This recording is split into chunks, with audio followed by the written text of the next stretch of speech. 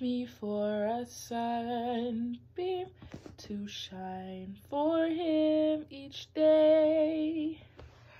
In every way try to please him, at home, at school, at play. Happy Sabbath, boys and girls. I've missed you so much while I was at school. For those who don't know me, my name is Tiffany. Nice to meet you. So, although we're stuck at home, I hope that you guys are finding fun and cool activities to do with your entire family. Okay, right before we start Children's Church, I need you guys to do 3 things for me.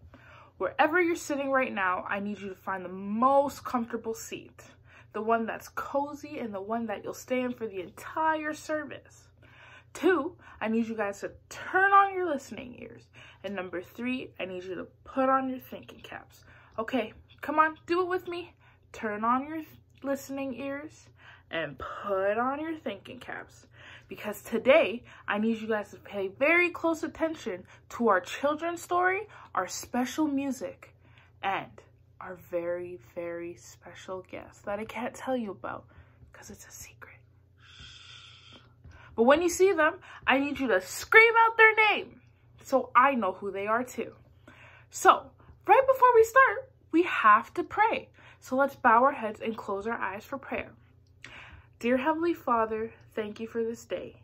Thank you for blessing us and keeping us safe. Lord, thank you for giving us the opportunity to have Children's Church. And I ask that you please help all the boys and girls to get something useful from today's service. Help us to praise you for the rest of our lives. In Jesus' name I pray. Amen. Okay, boys and girls, make sure your singing voices are ready.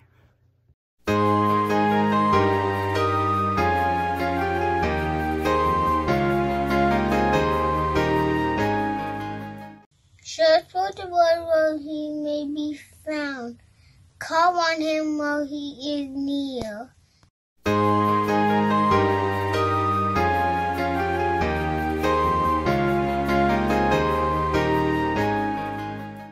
Hello, boys and girls. It's praise time, and I wanted to join with me.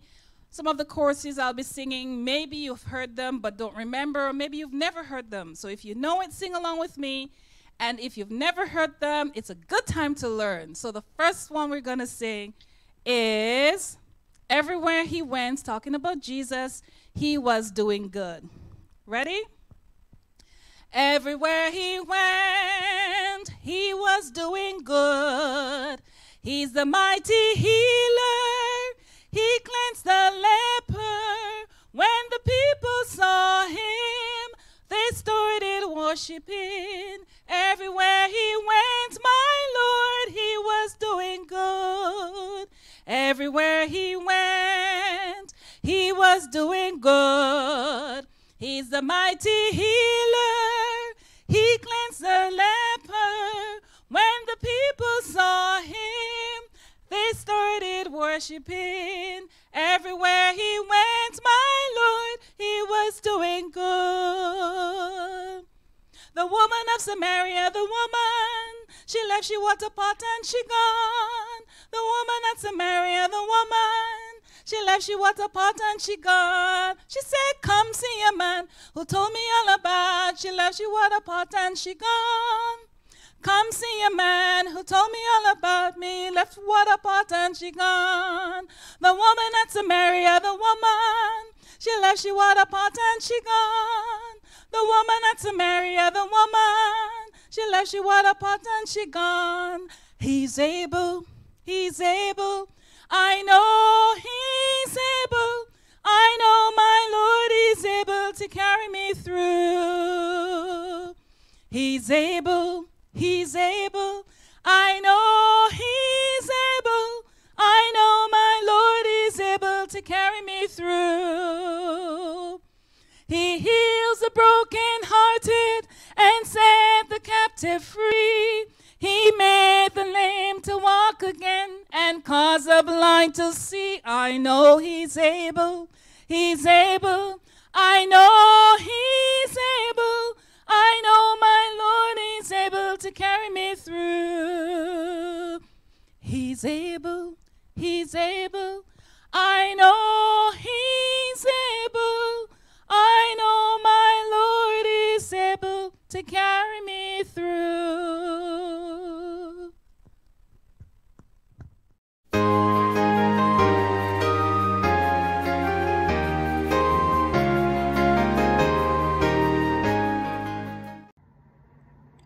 Hello boys and girls and happy Sabbath. Today I'll be sharing a story about being obedient. In Genesis chapter 2, we see that God had placed Adam and Eve in a very special garden that was very beautiful. The trees were pleasant to look at and the fruit were good to eat from. Adam and Eve were able to eat from all trees except for one tree that God told them not to eat from. It was the tree of good and evil. Adam and Eve took care of the garden every day. They walked and talked with God every day as well. One day, Eve saw the tree that God told them not to eat from. It was beautiful, and so were the fruit. Satan, God's enemy, used an animal called a serpent to lie to Eve about the fruit and about God. Eve ate the fruit. She even shared some with Adam. When they were done eating the fruit, they had a sudden feeling that they had done something very wrong. They even tried to hide what they did from God, but God already knew what had happened, because God knows everything. God asked Adam, "Where are you?" even though he knew where Adam was. Adam responded with, "I am hiding because I am afraid." God was sad that they disobeyed him and his rule. He had to ask them to leave the garden. But even though they disobeyed God, God still loved and cared for them. When we disobey our parents, God still loves us too. God's word said in Colossians 3 verse 20, "Children, obey your parents in all things, for this will please the Lord." So remember to always obey your parents. Bye for now.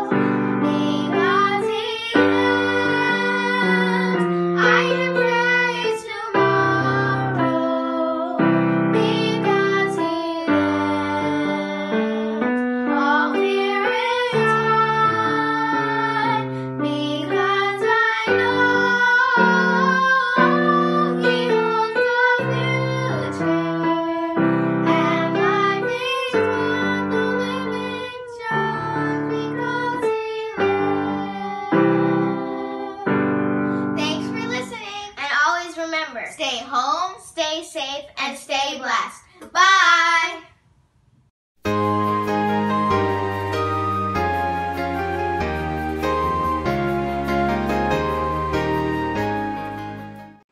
Hello, boys and girls.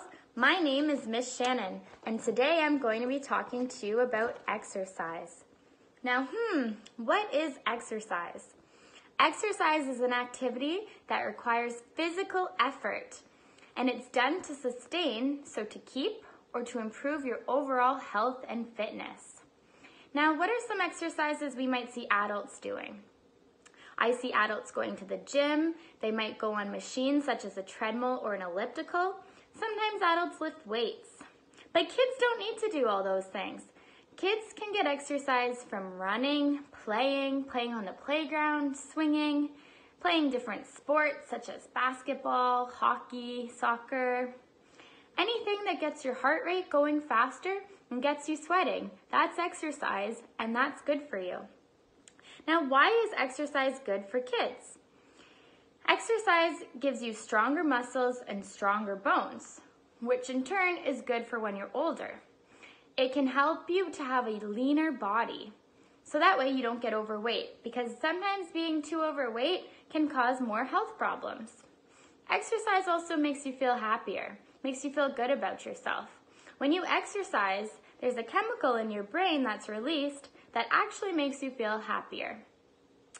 You also are at less risk of high blood pressure or high cholesterol. Those things, when you have too much high cholesterol or high blood pressure, it's also not good for you. So all of these things are reasons why exercise is good. So today I want you to go outside and go for a run. Do something that gets your heart rate going faster. That's all for today. Have a good day, everybody. Bye.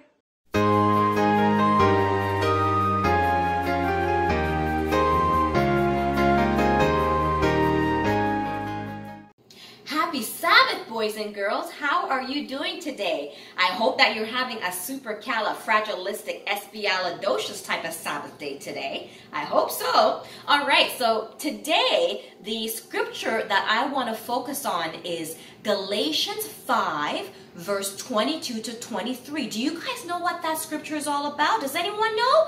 Yes, you're right. The fruit of the Spirit. Awesome. What can you tell me about the fruit of the Spirit? What are the fruit of the Spirit? Joy. I hear you. Very good. Gentle. Oh, wow. That is meekness. Awesome. So you know what I'm talking about when I talk about the fruit of the Spirit. Okay, let me read it right from the Bible. All right. So we are at Galatians 5, verse 22 to 23.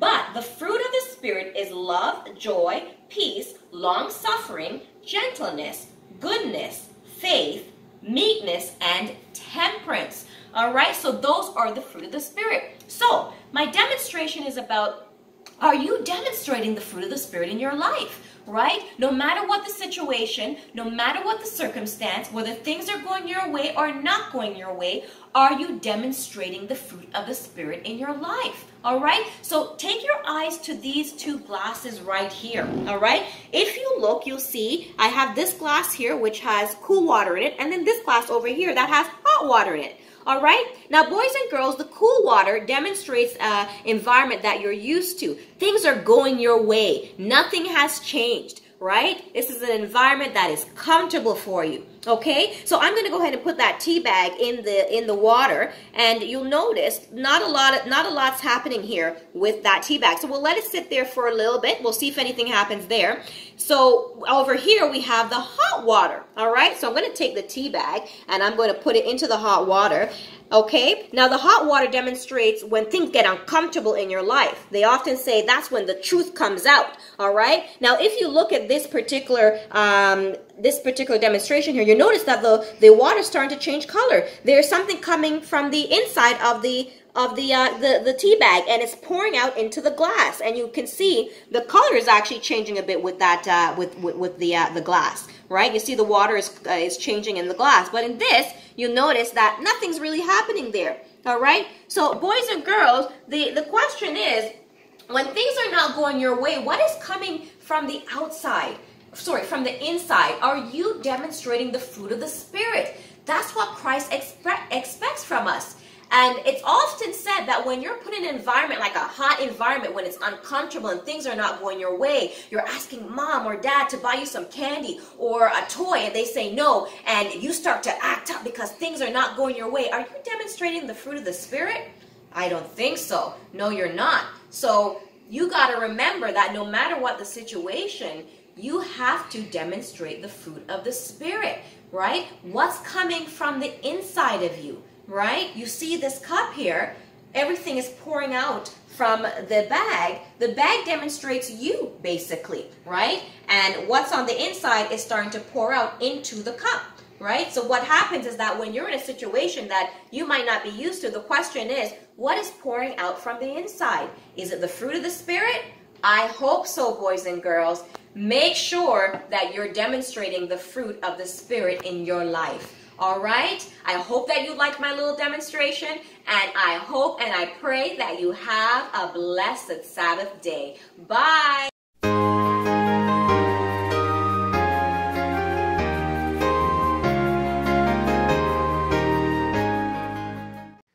Good day, boys and girls. Today I'm about to tell you the story of Jesus' Last Supper. It was the last night before Jesus died. He had a special supper with his disciples. Because it was special, everyone dressed in their best robe. But in those days, people wore sandals, so their feet were dirty when they sat down to eat. Most of the time, at special meals, someone hired a servant to wash the feet of the people before they ate. But on this night, there were no servants. The disciples hadn't listened to Jesus when he told them that he was going to die. They wanted him to make himself king of their country. They sat and argued about who was going to be the most important and have the most important job in Jesus' kingdom. Jesus had to make them stop and think about themselves and listen to him. He stood up and wrapped a towel around his waist. Then he picked up a big bowl of water and started washing the disciples' feet. They stopped talking and stared. They wanted Jesus to be their king, but he was acting like their servant. When Jesus was finished, they sat quietly and listened to what he said. "Do you understand what I did tonight?" he asked. "The greatest people in my kingdom are the ones who serve each other, the ones who take care of each other." Then Jesus picked up a loaf of bread and started tearing it into pieces. "This bread is my body, which I am giving up for you. When you eat it, think about what I've done for you." Next, Jesus picked up a cup of grape juice. "This juice is like my blood, which I will bleed for you. When you drink it, remember me." Ever since that night, Christians have repeated this special meal to remember what Jesus said and what he did for us when he died on the cross. We repeat the foot washing that Jesus did with his disciples. This reminds us that we should take care of each other and love each other the same way Jesus loves each one of us. And when we share the bread and juice, we remember that Jesus promised to come back soon. The Bible says, every time you eat the bread and drink the cup, you are telling others about the Lord's death until he comes. This can be found in 1 Corinthians 11:26. Boys and girls, whether you are picking up trash in the church parking lot, or helping at a church community service center, or picking up offering for the church service, or helping to serve and clean up after potluck. Remember, those who serve others are the greatest in God's kingdom. God bless you.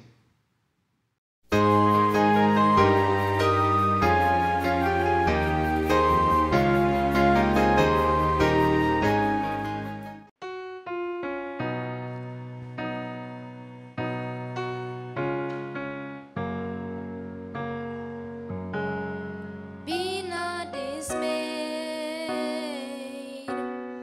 fear not the darkness. Jesus is here, He walks beside us. Gracious is He through all our weakness.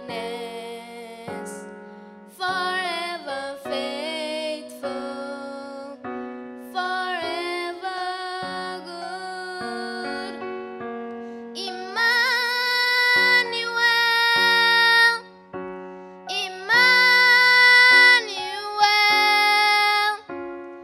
God with us, living inside. Emmanuel, lift up your eyes to the Maker of heaven. He is your King, forever present. Gracious is He. He is a constant, forever faithful, forever good. Emmanuel, Emmanuel, God with us, living inside. Emmanuel, Emmanuel, God with us, living inside. Emmanuel. No matter what's the may come, our God is here. Our God is here when fear gives in, when darkness runs. Our God is here. Our God is here. No matter what storm may come, our God is here. Our God is here when fear gives in, when darkness runs.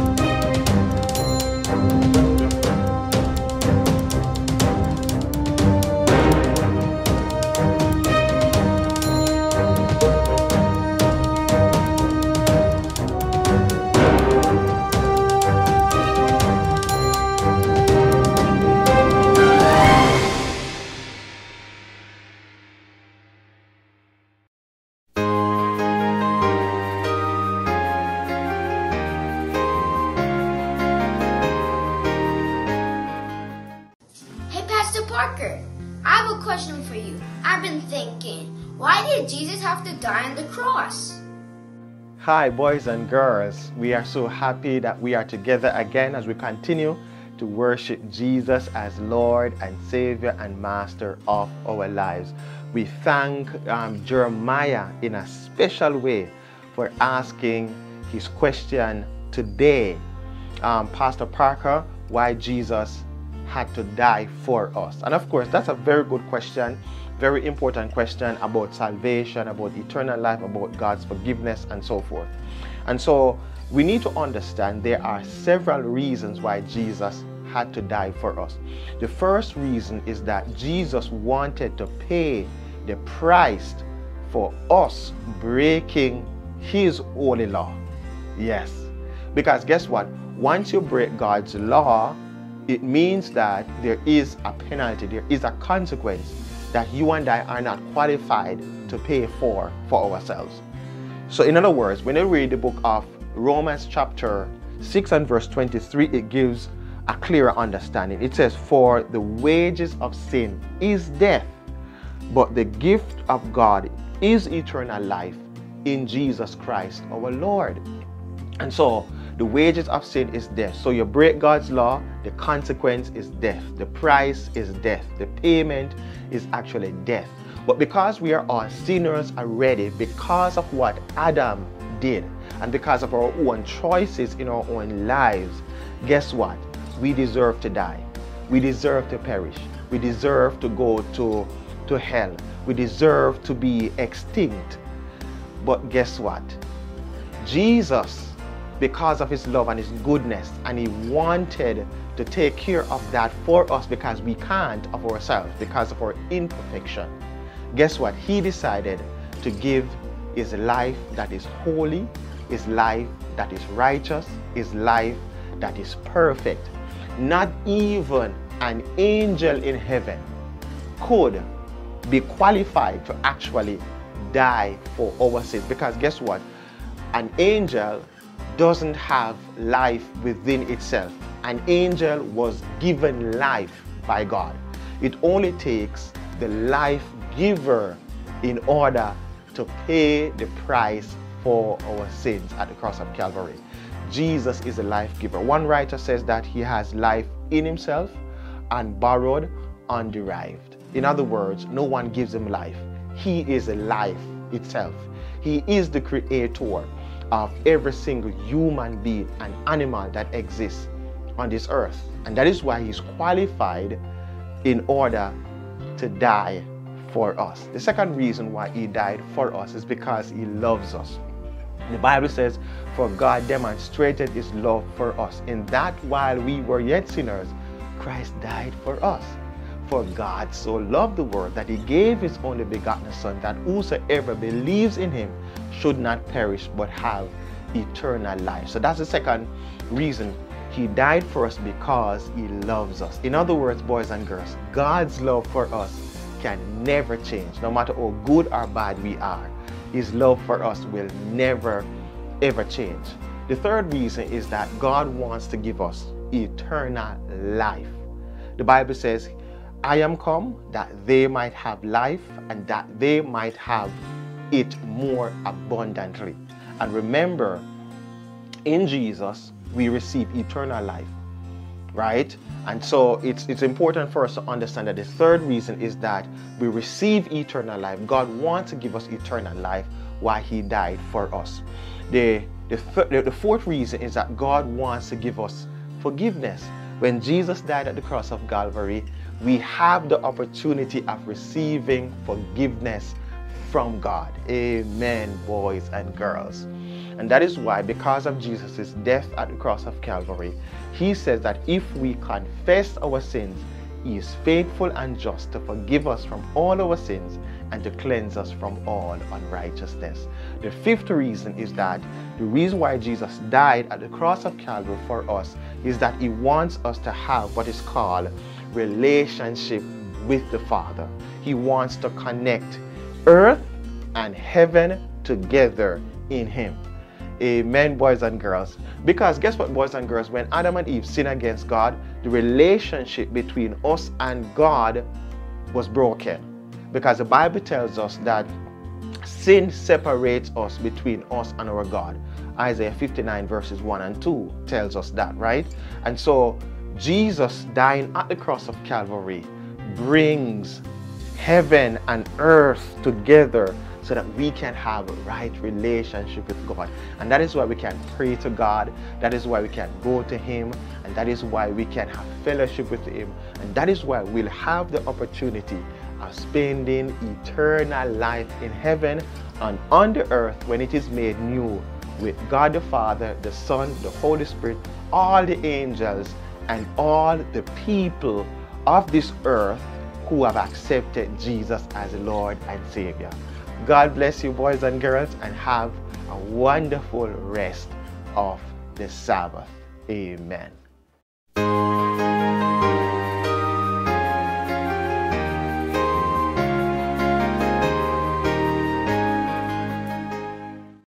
Happy birthday to you. Happy birthday to you. Happy birthday, happy birthday, happy birthday to you. Happy birthday to you. Happy birthday to you. Happy birthday, happy birthday, happy birthday to you.